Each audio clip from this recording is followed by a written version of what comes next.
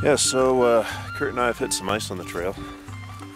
So you got some waterfall coming down, and we gotta like traverse this whole friggin' section, which is nothing but ice. Which is a great way to sprain an ankle or break a leg. Unfortunately, we lugged yak tracks up the mountain, so yeah. So we're just gonna toss those on our boots. Continue on the way. They should grip the ice, in theory, anyway. All right, show them how these yak tracks work, Kurt. I'm pretty much sticking to the ice. How about you?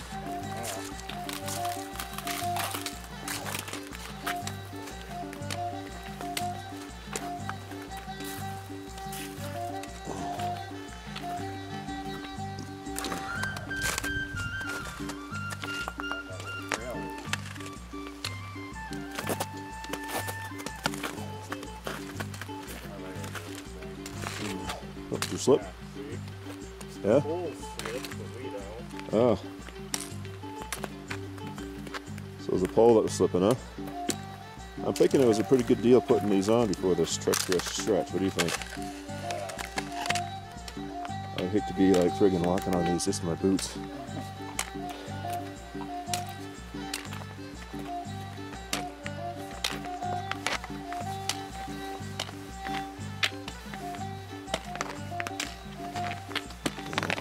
Grip the ice like friggin' no tomorrow. I'm walking uphill with these on ice.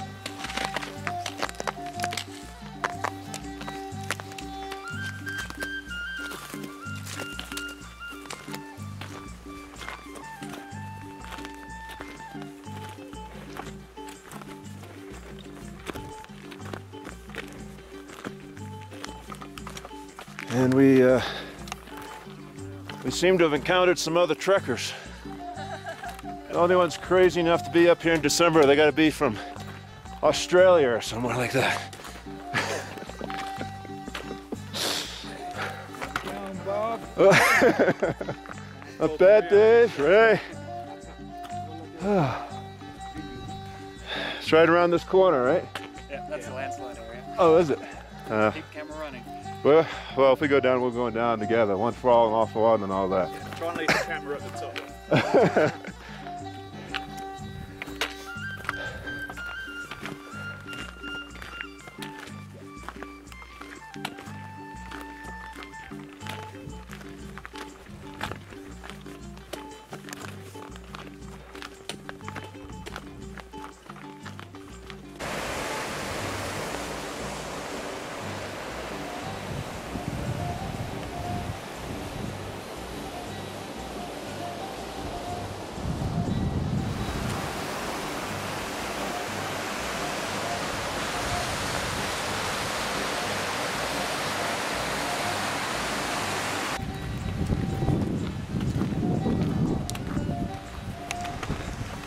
This whole landslide area, we're supposed to actually be 10 to 15 meters apart and pace ourselves that way. That way, if there's a landslide, we don't both get taken out. The thing is I'm not about to go back to Tasha without Kurt, so we're coming up on a yak train. We'll just step aside here. I'll go by.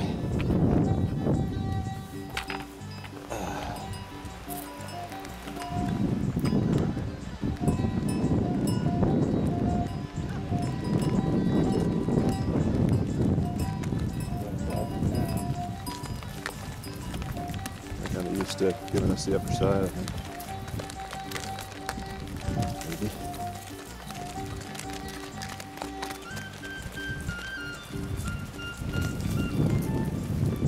Goes coming right up on me. Yeah.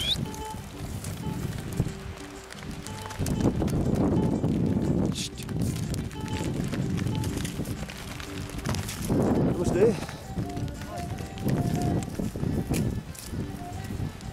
Chandra.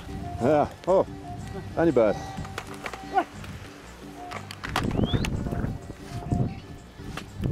Well, I made it to Thorong Phedi. And it appears to be deserted.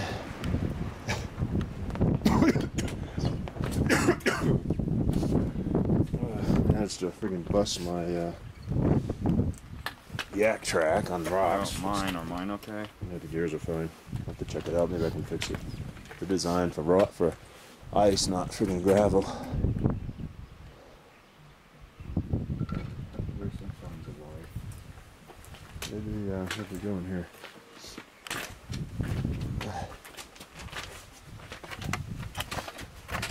Going to hit? Yeah, opens up.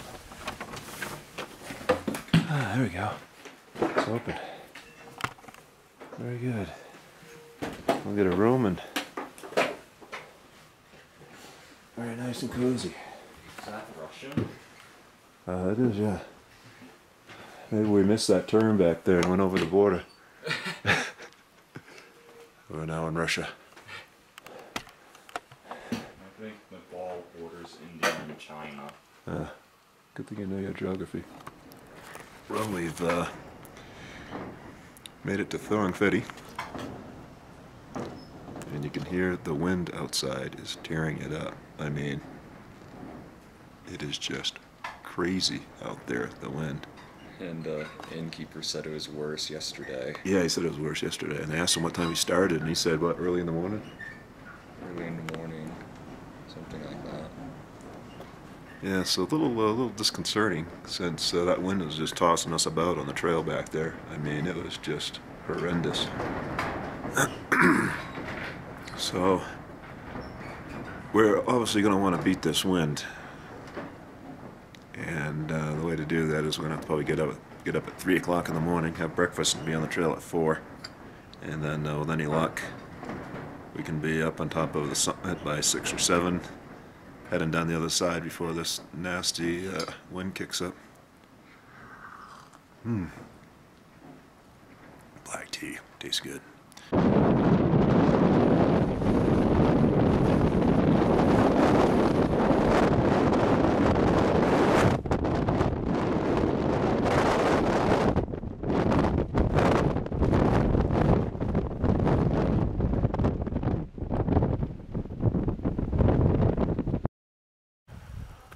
Alright, so we were going to try and make the pass yesterday, but I got kind of sick and took some Cipro and I'm feeling a little bit better, but still fatigued, and the altitude I think is starting to take its toll on me. Kurt and I decided we're going to climb to High Camp, which is the next camp up at another 500 meters. That way we'll have a shorter day tomorrow, and today won't be a complete waste. But I may have to dig into the altitude sickness medicine here for too long. This is just the start of our ascent.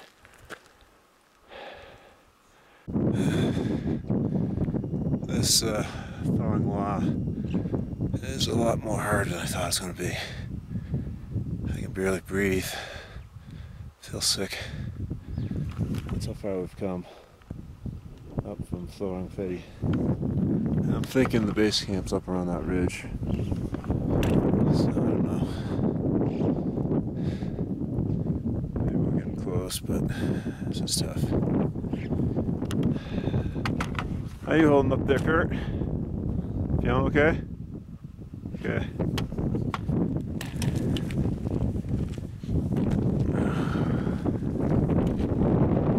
Let's do one step at a time. First steps, very slow.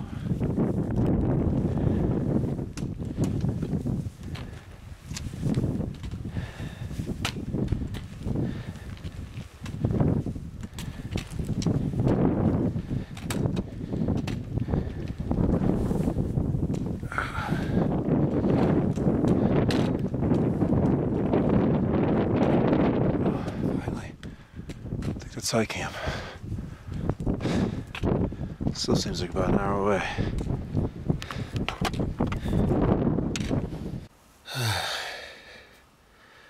Well, Kurt and I have made it to High Camp.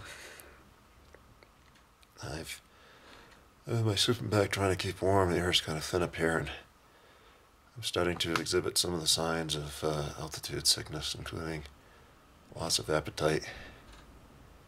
I'm afraid if I go into the dining hall and smell any food, I'm going to puke my guts out.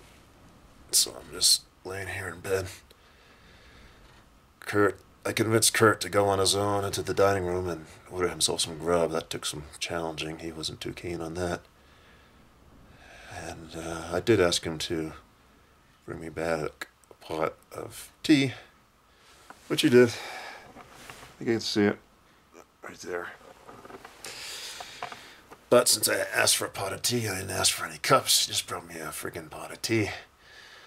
I don't have any way to drink it right now.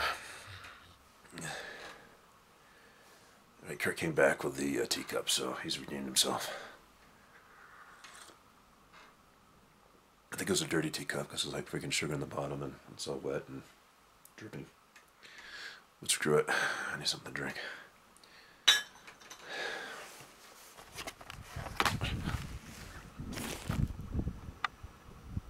That right there is Annapurna 3. And right over there is Talicio. And that's the peak that the French expeditioner we went into is going to climb. And we have some sundry peaks over here. Right, we're here on yet another day of our journey. Last night was pretty miserable. Kurt got some bad food and had it coming out both ends again. It was probably the worst bout yet. I was feeling pretty sick the day before. I mean, I couldn't even eat anything. I had like nausea, loss of appetite. I think that might have been due to altitude, but Kurt's was due to, I think, food poisoning or something. So I'm just going to give you a little tour of what it's like to be sick in the mountains, because it's not like you can just run to the bathroom and do your deal. At night, there's winds gusting to 50 to 60 miles per hour. And Kurt, he's not moving. He was like, he was in so much pain earlier, I went and borrowed some medication for some other trekkers. I found a little pill with a skull and crossbone on it, so I gave that to him, and he's been pretty quiet ever since. You still alive over there? I saw an eyelid move. So let me show you what this trooper had to do in 50-mile-an-hour winds, sub-freezing winds. He had to throw in his parka, get garbed up when you have the runs, and this is where he had to go.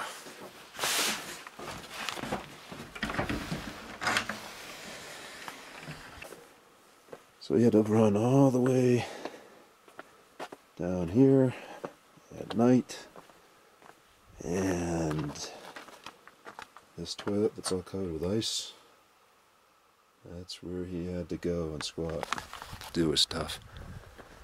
Pretty nasty. I mean, such a calm day to follow such a horrible night, you know?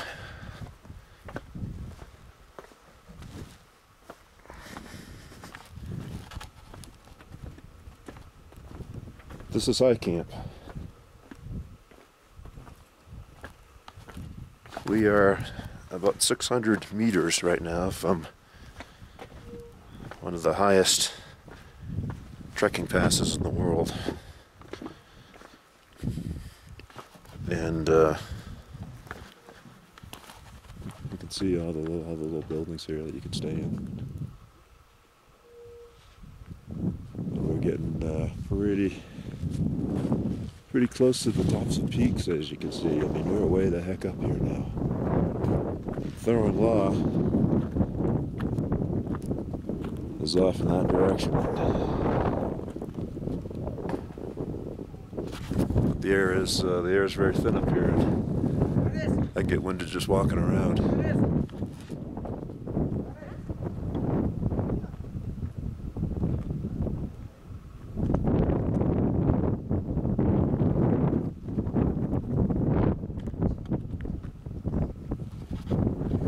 So we're gonna hole up here one day, let Kurt recover, I have secured a porter to carry his bag.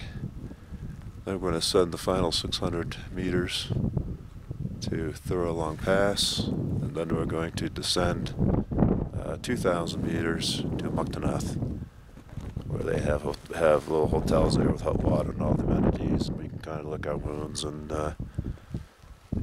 recover. But Kurt's been a real trooper.